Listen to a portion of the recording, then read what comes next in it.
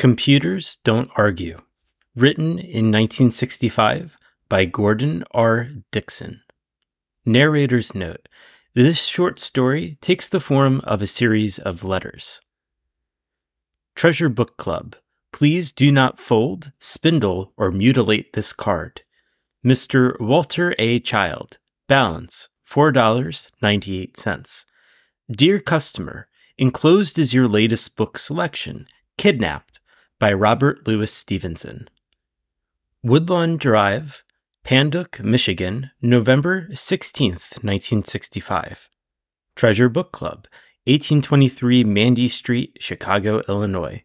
Dear Sirs, I wrote you recently about the computer punch card you sent, billing me for Kim by Rudyard Kipling. I did not open the package containing it until I had already mailed you my check for the amount on the card. On opening the package, I found the book missing half its pages. I sent it back to you, requesting either another copy or my money back. Instead, you have sent me a copy of Kidnapped by Robert Louis Stevenson. Will you please straighten this out? I hereby return the copy of Kidnapped. Sincerely yours, Walter R. Child. Second notice, please do not fold, spindle, or mutilate this card. Mr. Walter A. Child, balance $4.98, for Kidnapped by Robert Louis Stevenson. If remittance has been made for the above, please disregard this notice. 437 Woodlawn Drive, Panduc, Michigan, January 21st, 1966. Treasure Book Club, 1823 Mandy Street, Chicago, Illinois. Dear Sirs, may I direct your attention to my letter of November 16th, 1965? You are still continuing to dun me with computer punch cards for a book I did not order, whereas, actually, it is your company that owes me money. Sincerely yours, Walter A. Child. Treasure Book Club, 1823 Mandy Street, Chicago, Illinois, February 1st, 1966. Mr. Walter A. Child, 437 Woodlawn Drive, Panduc, Michigan. Dear Mr. Child, we have sent you a number of reminders concerning an amount owing to us as a result of book purchases you have made from us. This amount, which is $4.98, is now long overdue. This situation is disappointing to us, particularly since there was no hesitation on our part in extending you credit at the time original arrangements for these purchases were made by you. If we do not receive payment in full by return mail, we will be forced to turn the matter over to a collection agency. Very truly yours, Samuel P. Grimes, Collection Manager. 437 Woodlawn Drive, Panduc, Michigan, February 5th, 1966. Dear Mr. Grimes, will you stop sending me punch cards and form letters and make me some kind of a direct answer from a human being? I don't owe you money. You owe me money. Maybe I should turn your company over to a collection agency. Walter A. Child. Federal Collection Outfit, 88 Prince Street, Chicago, Illinois, February 28th, 1966. Mr. Walter A. Child, 437 Woodlawn Drive, Panduc, Michigan. Dear Mr. Child, your account with the Treasure Book Club of $4.98 plus interest and charges has been turned over to our agency for collection. The amount due is now $6.83. Please send your check for this amount or we shall be forced to take immediate action. Jacob N. Harsh, Vice President. Federal Collection Outfit, 88 Prince Street, Chicago, Illinois, April 8th, 1966. Mr. Walter A. Child, 437 Woodlawn Drive, Panduc, Michigan. Dear Mr. Child, you have seen fit to ignore our courteous requests to settle your long overdue account with Treasure Book Club, which is now, with accumulated interest and charges, in the amount of $7.51. If payment in full is not forthcoming by April 11th, 1966, we will be forced to turn the matter over to our attorneys for immediate court action. Ezekiel B. Harsh, President.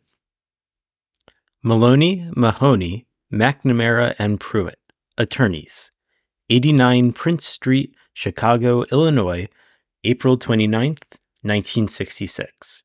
Mr. Walter A. Child, 437 Woodlawn Drive, Panduc, Michigan. Dear Mr. Child, your indebtedness to the Treasure Book Club has been referred to us for legal action to collect. This indebtedness is now in the amount of $10.01. If you will send us this amount so that we may receive it before May 5th, 1966, the matter may be satisfied. However, if we do not receive satisfaction in full by that date, we will take steps to collect through the courts. I am sure you will see the advantage of avoiding a judgment against you, which, as a matter of record, would do lasting harm to your credit rating. Very truly yours, Hagthorpe M. Pruitt, Jr., Attorney at Law.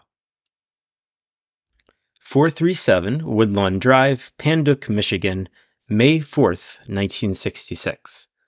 Mr. Hagthorpe M. Pruitt, Jr., Maloney, Mahoney, McNamara, and Pruitt, 89 Prince Street, Chicago, Illinois. Dear Mr. Pruitt, you don't know what a pleasure it is to me in this manner to get a letter from a live human being to whom I can explain the situation. This whole matter is silly. I explained it fully in my letters to the Treasure Book Company, but I might as well have been trying to explain it to the computer that puts out their punch cards, for all the good it seemed to do. Briefly, what happened was I ordered a copy of Kim by Rudyard Kipling for $4.98. When I opened the package they sent me, I found the book had only half its pages, but I'd previously mailed a check to pay them for the book. I sent the book back to them, asking either for a whole copy or my money back. Instead, they sent me a copy of Kidnapped by Robert Louis Stevenson, which I had not ordered and for which they had been trying to collect from me. Meanwhile, I am still waiting for the money back that they owe me for the copy of Kim that I didn't get. That's the whole story. Maybe you can help me straighten them out. Relievedly yours, Walter A. Child. P.S. I also sent them back their copy of Kidnapped as soon as I got it, but it hasn't seemed to help. They have never even acknowledged getting it back. Maloney, Mahoney, McNamara, and Pruitt, attorneys, 89 Prince Street, Chicago, Illinois, May 9th, 1966. Mr. Walter A. Child, 437 Woodlawn Drive, Panduc, Michigan. Dear Mr. Child, I am in possession of no information indicating that any item purchased from the Treasure Book Club has been returned. I would hardly think that, if the case had been as you stated, the Treasure Book Club would have retained us to collect the amount owing from you. If I do not receive your payment in full within 3 days, by May 12th, 1966, we will be forced to take legal action. Very truly yours, Hagthorpe M. Pruitt, Jr. Court of Minor Claims, Chicago, Illinois. Mr. Walter A. Child, 437 Woodlawn Drive, Panduc, Michigan. Be informed that a judgment was taken and entered against you in this court this day of May 26, 1966, in the amount of $15.66, including court costs. Payment in satisfaction of this judgment may be made to this court or to the adjudged creditor. In the case of payment being made to the creditor, a release should be obtained from the creditor and filed with this court in order to free you of legal obligation in connection with this judgment. Under the recent Reciprocal Claims Act, if you are a citizen of a different state, a duplicate claim may be automatically entered and judged against you in your own state so that collection may be made there as well as in the state of Illinois.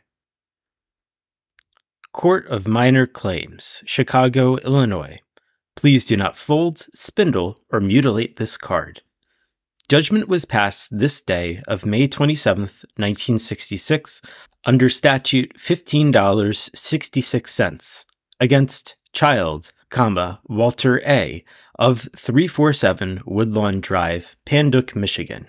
Pray to enter a duplicate claim for judgment in Picayune Court, Panduc, Michigan, for amount Statute 941. 437 Woodlawn Drive, Panduc, Michigan, May 31st, 1966. Samuel P. Grimes, Vice President, Treasure Book Club, 1827 Mandy Street, Chicago, Illinois. Grimes, this business has gone far enough. I've got to come down to Chicago on business of my own tomorrow.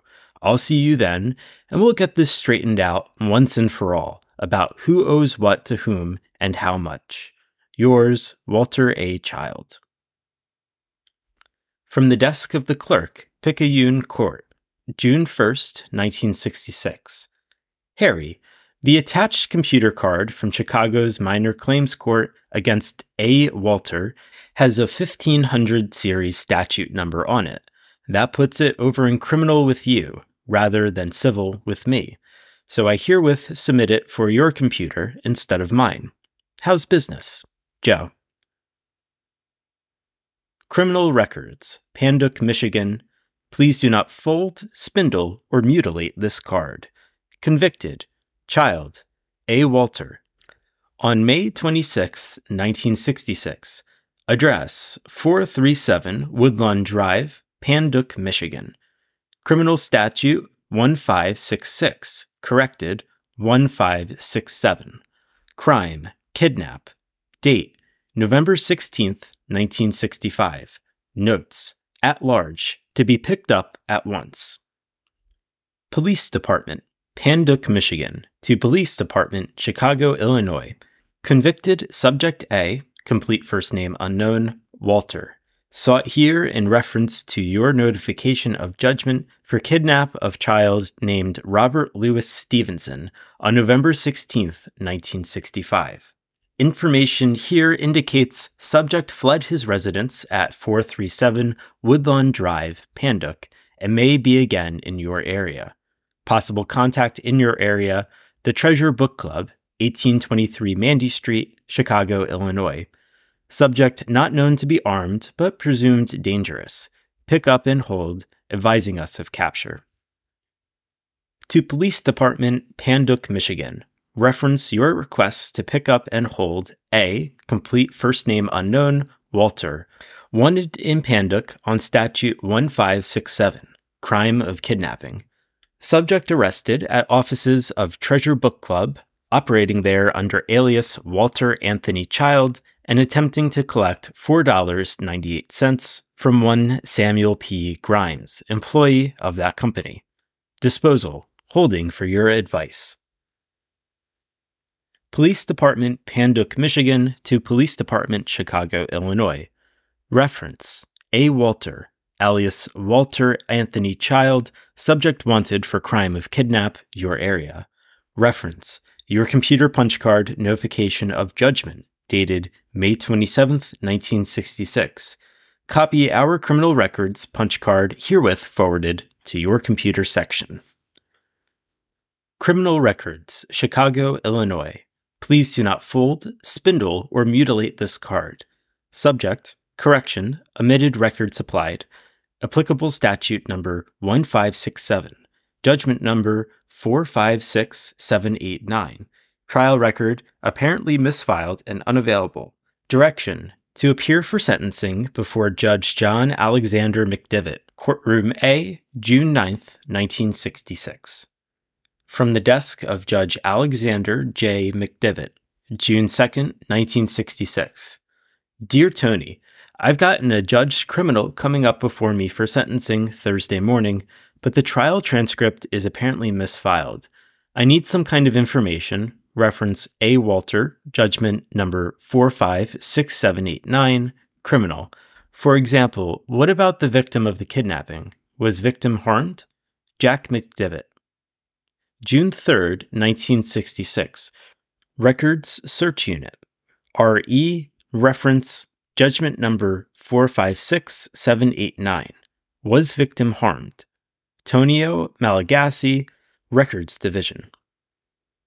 June 3rd, 1966. To United States Statistics Office. Attention, Information Section. Subject, Robert Louis Stevenson. Query, information concerning. Records Search Unit, Criminal Records Division, Police Department, Chicago, Illinois. June 5th, 1966. To Records Search Unit, Criminal Records Division, Police Department, Chicago, Illinois. Subject, your query regarding Robert Louis Stevenson, file number 189623. Action, subject deceased, age at death, 44 years. Further information requested. A.K. Information Section, U.S. Statistics Office. June 6, 1966. To United States Statistics Office. Attention, Information Division. Subject, R.E. File number 189623. No further information required. Thank you. Records Search Unit, Criminal Records Division, Police Department, Chicago, Illinois. June 7th, 1966. To Tonio Malagasy, Records Division. R.E. Reference Judgment number 456789. Victim is dead. Records Search Unit. June 7th, 1966. To Judge Alexander J. McDivitt's Chambers. Dear Jack, reference Judgment number 456789. The victim in this kidnap case was apparently slain. From the strange lack of background information on the killer and his victim, as well as the victim's age, this smells to me like a gangland killing. This for your information. Don't quote me. It seems to me, though, that Stevenson, the victim, has a name that rings a faint bell with me. Possibly one of the East Coast mob, since the association comes back to me as something about pirates, possibly New York dockage hijackers, and something about buried loot. As I say, above is only speculation for your private guidance. Anytime I can help. Best, Tony Malagasy, Records Division. Michael R. Reynolds, Attorney at Law, 49 Water Street, Chicago, Illinois, June 8th, 1966. Dear Tim, regrets. I can't make the fishing trip. I've been court appointed here to represent a man about to be sentenced tomorrow on a kidnapping charge.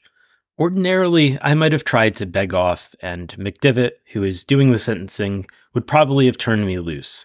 But this is the damnedest thing you've ever heard of. The man being sentenced has apparently been not only charged, but adjudged guilty as a result of a comedy of errors too long to go into here. He not only isn't guilty, he's got the best case I've ever heard of for damages against one of the larger book clubs headquartered here in Chicago. And that's a case I wouldn't mind taking on. It's inconceivable, but damnably possible once you stop to think of it in this day and age of machine-made records, that a completely innocent man could be put in this position. There shouldn't be much to it. I've asked to see McDivitt tomorrow before the time for sentencing, and it'll just be a matter of explaining to him. Then I can discuss the damage suit with my freed client at his leisure. Fishing next weekend. Yours, Mike. Michael R. Reynolds, Attorney at Law, 49 Water Street, Chicago, Illinois, June 10th. Dear Tim, in haste. No fishing this coming weekend either. Sorry. You won't believe it. My innocent as a lamb, and I'm not kidding, client has just been sentenced to death for first-degree murder in connection with the death of his kidnapped victim. Yes, I explained the whole thing to McDivitt, and when he explained his situation to me, I nearly fell out of my chair. It wasn't a matter of my not convincing him.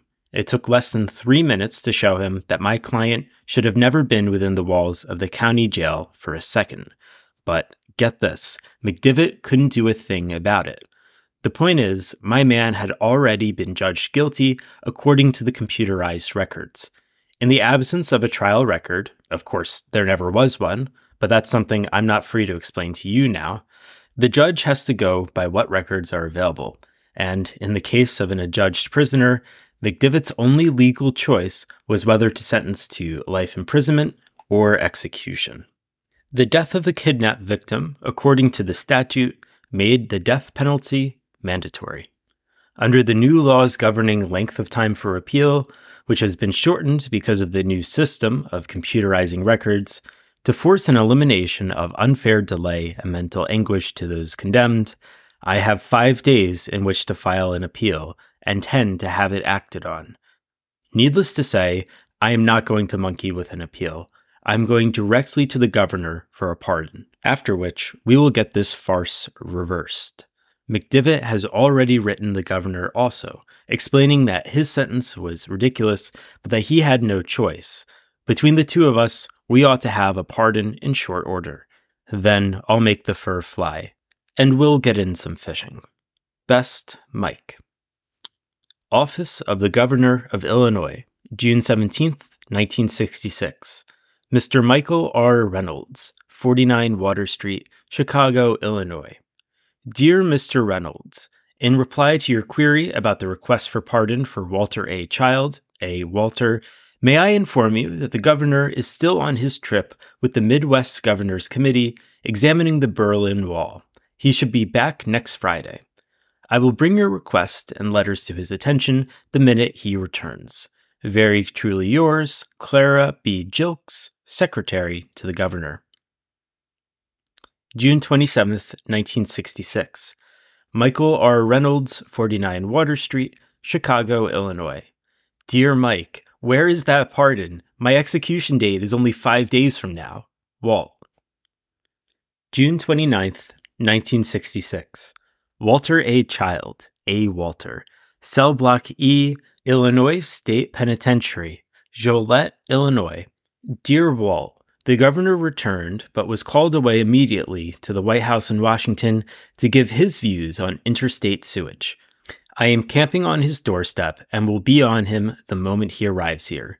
Meanwhile, I agree with you about the seriousness of the situation.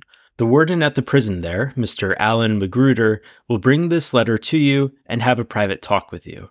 I urge you to listen to what he has to say, and I enclose letters from your family also urging you to listen to Warden Magruder.